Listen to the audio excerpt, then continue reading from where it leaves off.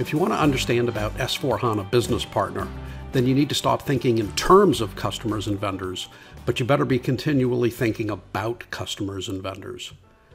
And if you know about customers and vendors in ECC 6.0, this requires a dramatic shift in thinking.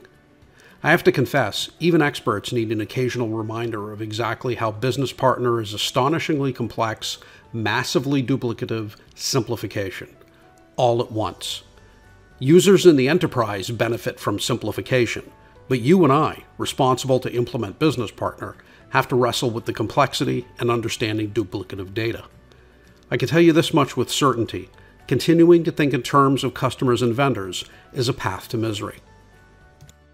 Let's review the objects we've been working with for years in ECC 6.0.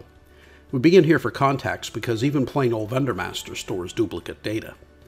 For example, a vendor master includes one and only one record in business address services, and that's where you'd look for street address and communications details such as multiple telephone numbers and multiple email addresses.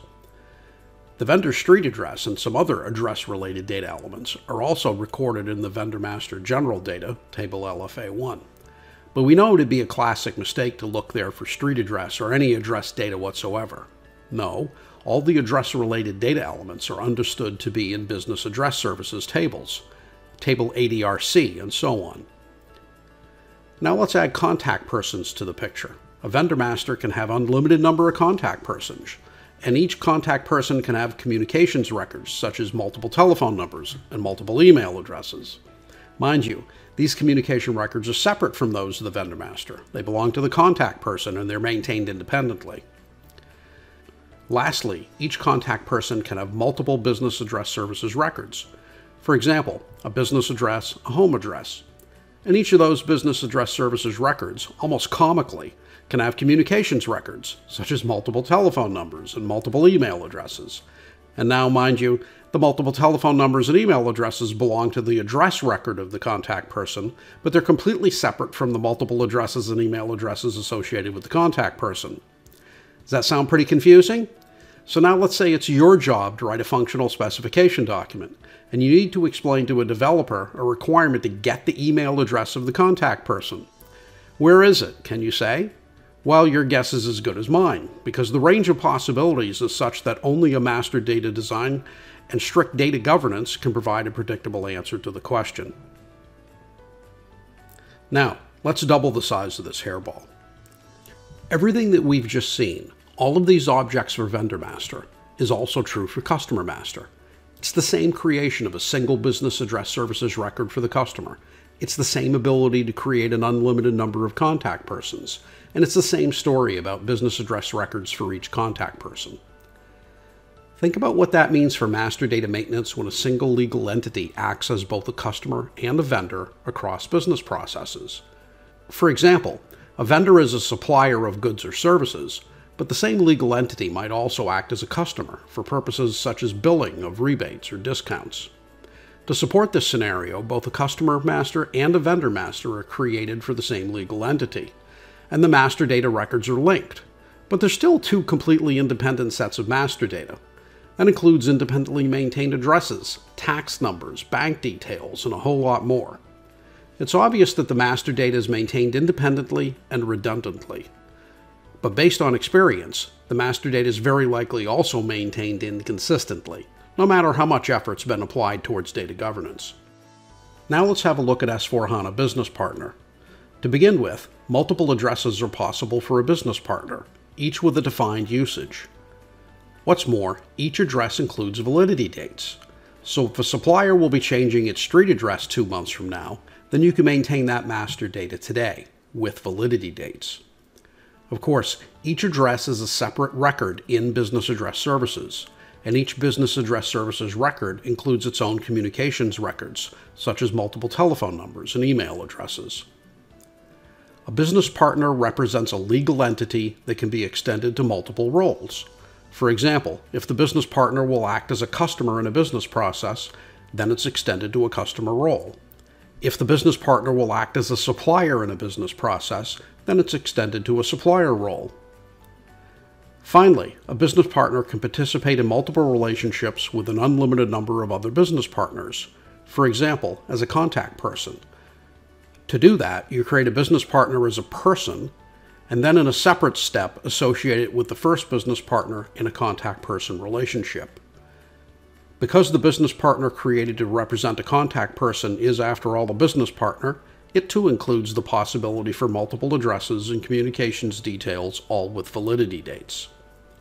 What we see here is that compared with plain old customer and vendor masters, business partner offers a much more coherent set of master data for representing a legal entity across all business processes. And business partner brings the flexibility of validity dates for many objects. The data model and functionality of a business partner is significantly more robust, and master data maintenance is simplified. There's a lot to like. But there's a small wrinkle of complexity brewing at this point in the story. It's no small thing that materials management, MM, and sales and distribution, SD, are unaware of business partner and continue to use plain old customer and vendor masters. Consequently, you think in terms of business partner, what is seen, to produce a desired result that's ultimately still grounded in plain old customers and plain old vendor masters, and these are largely unseen. So because SD continues to use plain old customer masters, when a business partner is extended to a customer role, then a plain old customer master is created in the background. And that customer master has to be created in full, meaning with its own business address services record, its own contact persons, and separate business address services records for each contact person that has a business address. A user sees and maintains the data for the business partner, and the system, through customer-vendor integration, creates and maintains data for the plain old customer master in the background, and all of its dependent objects. Because MM continues to use plain old vendor masters, when a business partner is extended to a supplier role, then a plain old vendor master is created in the background. And that vendor master is also created in full, meaning with its own business address services record, its own contact persons, and separate business address services records for each contact person that has a business address. Let's focus on the case of a business partner, one legal entity, that acts both as a customer and a supplier. Because the business partner is extended to both customer and supplier roles, both plain old customer and vendor master data objects are created, together with all their dependent objects. But it's not as if data can simply be transferred from business partner to customer and vendor. The data models and the functionality are different between these master data objects. For example, notice that tax numbers, industry, bank details with validity dates, and identification numbers with validity dates are part of the business partner object model, and multiple of each can be maintained. Notice too that contact persons are part of the business partner object model. So this raises a lot of questions with respect to which objects are transferred from business partner to customer and vendor. Because these objects and data elements belong to, and can only be maintained for, the business partner, the questions are answered by a mix of permitting no differentiation by role, primary indicators, and mapping. In summary, a user sees and only has the possibility to maintain data for business partner, which has the data model and capabilities of business partner. But SD, MM, and many more business processes are only capable of consuming the master data of plain old customer and vendor, which have the data model and capabilities of plain old customer and vendor. And that master data is only indirectly maintained by users. The system, via customer-vendor integration, creates and maintains the plain old customer and vendor masters. Permitting no differentiation by role means that when a business partner is extended to both customer and supplier roles, then data from the business partner is copied to both the customer and the vendor master, where it will be used by business processes. No difference between the customer and vendor is permitted. For example, a business partner has one set of banking details maintained as basic data, no matter whether it's acting as a customer, a supplier, or both. Customer-vendor integration will transfer the banking details of the business partner, one set of banking details, to both the customer and the vendor master. For one business partner, it's not possible to maintain banking details separately for customer and vendor. An example of using a primary indicator is industry key. Industry key is used in standard screens for selecting data for evaluations. For example, a list of vendor masters. This data element belongs to the general data area of customer and vendor. which means that one, and only one, industry key is possible for the customer master, and only one industry key is possible for the vendor master. But Business Partner offers the ability to maintain multiple values for industry key.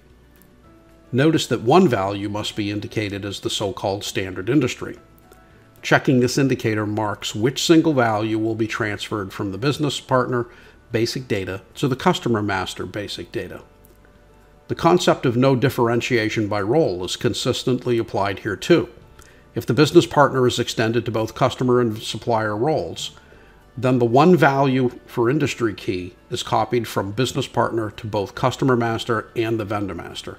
It's not possible to maintain industry key separately for customer and vendor. Lastly, some data elements are mapped from Business Partner to customer and vendor. Tax numbers are an example of this approach. Many tax numbers can be maintained as general data for a Business Partner, but specific tax number categories are mapped to specific customer and vendor master fields. The category of U.S. Federal Employer ID number, for example, is mapped to field tax number 2. When a value is maintained for U.S. Federal Employer ID number, the single value will be transferred from the Business Partner basic data to the customer master general data. The concept of no differentiation by role is consistently applied here too. If the Business Partner is extended to both a customer and a supplier role, then the one value for U.S. Federal Employer ID number is copied from the Business Partner to both the customer and the vendor master. It's not possible to maintain tax number 2 separately for customer and vendor.